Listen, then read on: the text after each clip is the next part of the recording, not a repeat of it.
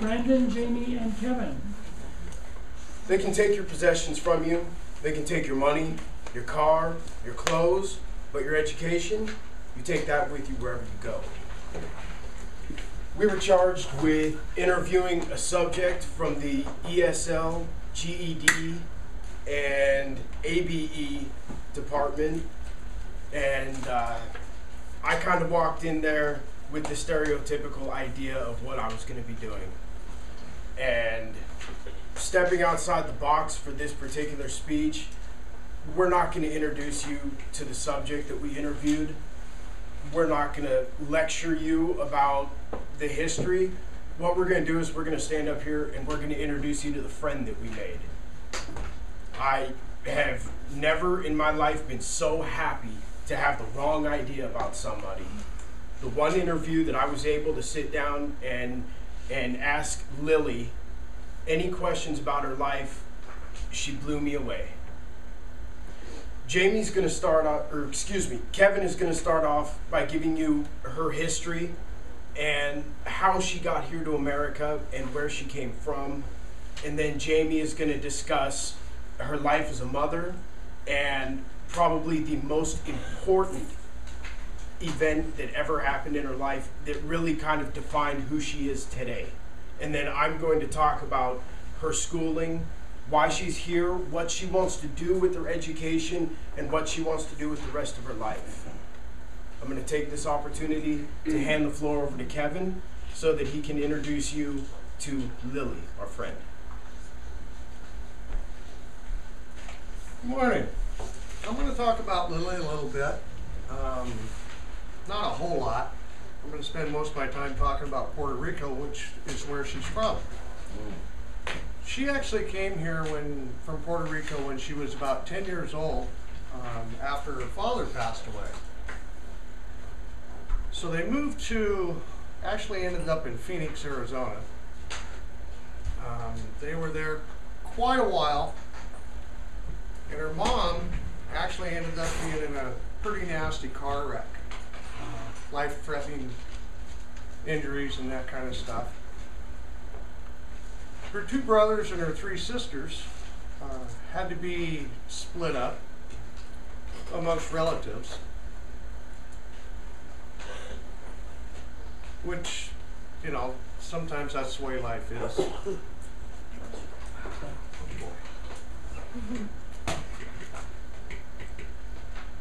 She, it's kind of funny because when we were interviewing her, the same day we interviewed her, she actually got a job here in Tacoma, which was kind of nice. She's actually an office administrator here in town. She also, her only real sporting thing that she likes to do is run. And she actually plans on running her first ever marathon this summer. So we're going to go back to Puerto Rico now, and it's actually nicknamed the Isle of Enchantment. And Puerto Rico actually stands for rich port.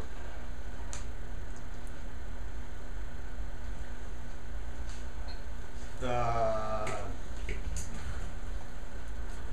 island is actually a series of islands. I think there's, I don't know, 7 or 8 of them. But Puerto Rico, the main island, is comprised of about 5,320 square miles.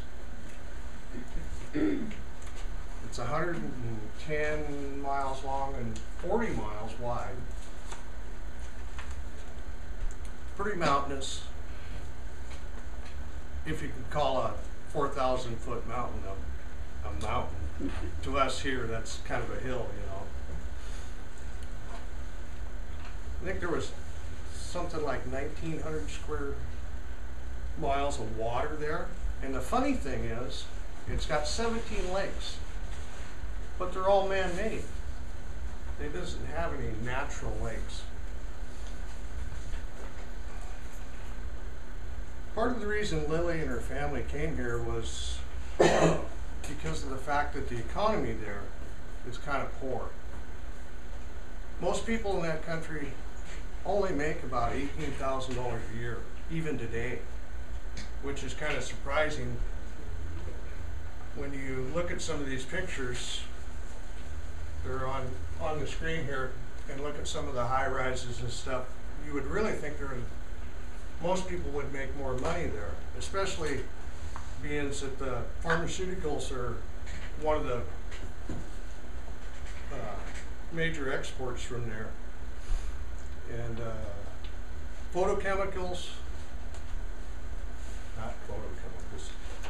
petrochemicals, excuse me, is one of their main industries.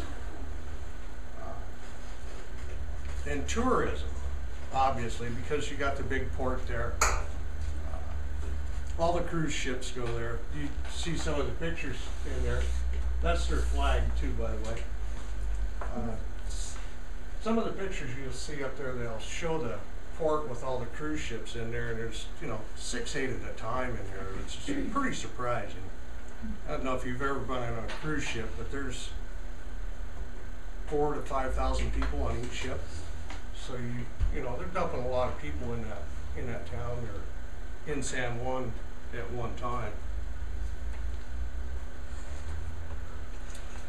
San Juan is the capital, and it's also the largest city, and it's also the largest port there.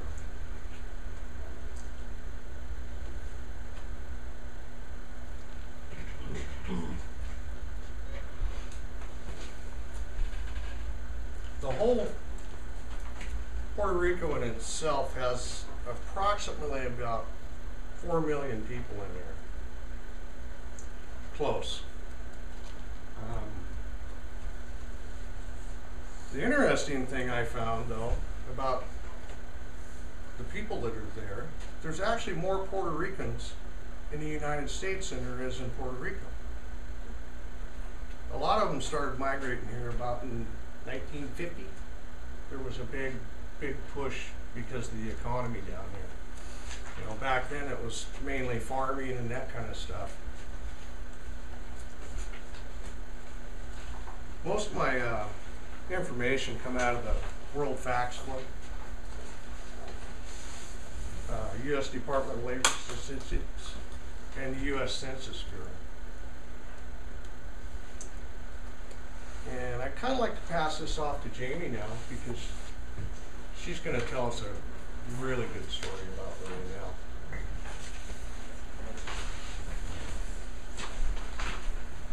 My miracle baby. That's what Lily calls her daughter. When Lily was 3 months pregnant with her daughter Priscilla, her only child, she went to her ultrasound appointment. There she was diagnosed with, the baby was diagnosed with gastroschisis. I don't know if I pronounced that correctly. It's a birth defect where the infant has its major organs on the outside of its body. In most cases, the infant will only have one organ, a heart or a lung or a kidney. Lily's baby had all of the organs outside. Excuse me. From there on, she was put on a high-risk pregnancy. The chances of survival for a baby like that is 1 in 1,000. They normally don't make it to full term. And in Lily's case, all of the organs were outside of her baby. So she really didn't know what this pregnancy was gonna be like. But she carried the baby, she prayed, she took good care of herself, she was on bed rest. On her due date, the day she delivered, they took the baby by cesarean. They rushed it into an emergency surgery, and she didn't know. She lay there alone, wondering if her baby was gonna make it. When the doctors returned, they brought the baby with her. Surgery was a success. The baby was healthy. Most children that have this birth defect have ongoing health problems. Her little girl is healthy and 10 years old today. No problems. Priscilla, she's 10 years old, she's in 4th grade. She understands at her age what a blessing it is to be here today, that She's healthy and happy. She lives life to the fullest. Her and Lily are very close. They do everything together. When Lily talked to us about her daughter, she just glowed. Priscilla is an amazing little girl. She goes to private school. She has the highest reading scores in her school. She speaks 3 languages, French, Spanish, and is learning Italian. Lily has taught her the Spanish, but Italian and French she's learned on her own. 10 years old. Together, they go to museums, they go to the libraries, and they watch the History Channel together. Everywhere Priscilla goes, she has a book with her. Lily thinks the reason that Priscilla reads so well and loves to read is because when she was pregnant with her, she read to her belly. So she says that's why her daughter loves to read so much.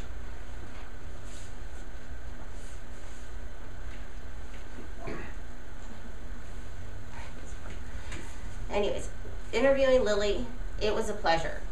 And hearing her talk about her and her daughter's relationship, it was really nice. I could relate. My daughter was there for the interview, so I think that kind of helped Lily open up. We don't really know if Lily is married or what that status is, but it's her and Priscilla living alone. They split the housework between each other. Priscilla makes her own breakfast every morning, whether it's pancakes or omelets. She makes her own breakfast and makes breakfast for Lily, cleans up, does her own laundry. They do everything together.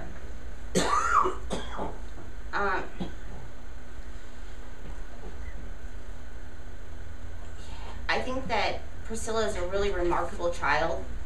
I thought that my kids were smart and wonderful, but hearing about this little girl and the way she talks and the things that she does, it's really amazing. I'm going to give the floor to Brandon. Thank you. I asked Lily what the biggest issue was when she got here at 12 years old. And obviously she said the language barrier. That was the biggest thing that she had to overcome here in America, but she did it. She went to high school in Arizona where she graduated. Excuse me. She also has a certificate already for an administrative assistant, and as Kevin mentioned, she just got a new job as an assistant, or as an administrative assistant. She's coming here to Clover Park because she wants to transfer from Clover Park to a university and get her bachelor's degree in computer engineering. Once she gets that, she wants a job that allows her to travel all over the world. She wants to go to Italy. She wants to take her daughter to Italy as well. It's part of the reason that her daughter's learning Italian. Lily says she gets good grades, especially in math. And I asked her why. And Lily said it's because she has her daughter help her with her homework. And she did kind of laugh about that too. But apparently, as you got from Jamie, Lily's daughter is a very big part of Lily's life. And when we were interviewing her, it was similar to Leah and similar to Sean. It was almost like pulling teeth. But once we asked her about her family, that's all she wanted to talk about. The other stuff was just cursory. She was doing it to be nice, but the talking about her daughter was really where it was at. The quote that is sitting in front of you that I printed out, that was something that I scribbled down in the conversation with Lily, because that was actually something that she said. That's her quote. And when I heard it, and it took a second for it to sink in that this was something I wanted to capture. So I wrote it down and I reread it, read it again, and I thought that is one of the best ways to describe who Lily is as a person. She's very driven. She knows what hard work is. She teaches it to her daughter.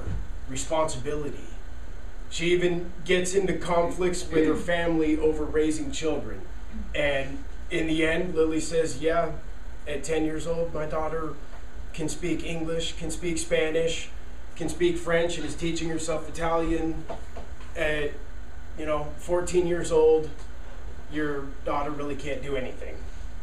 And she uses that kind of as a motivation because she's apparently considered to be a hard-nosed parent, even though really she's not. She's just teaching responsibility, something that we all need and we all should have taught to us at a young age. Kevin discussed Puerto Rico, where Lily came from, and the reason he did that is because Lily still goes back to Puerto Rico. That's still her home. That's still where her heart is. She loves America, but she's Puerto Rican through and through. Jamie discussed with you her daughter and one of the most important events that ever happened in Lily's life because it was such an important event. And I discussed a little bit with you about her education, her dreams, what she wants to do, and generally what kind of a person she is. Thank you.